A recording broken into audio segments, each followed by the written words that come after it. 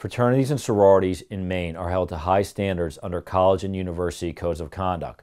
When student organization misconduct policies are violated, schools can bring charges against individual members and organization leadership, including officers. Common allegations can include violations of alcohol and drug policies. Hazing and pledge activities can also lead to serious consequences. Harassment and sexual assault under Title IX are also common charges. Generally, student organizations and their members can be found responsible as a group for actions committed by members that violate codes of conduct. In addition, disciplinary action against student organizations can be separate from that taken against individual members. To deter future violations, in many instances, sanctions can be severe, including suspension and expulsion. You must understand how your case will be investigated and adjudicated by familiarizing yourself with the applicable policies and process. You should not speak to school administrators or anyone in your organization until you can take the necessary precautions.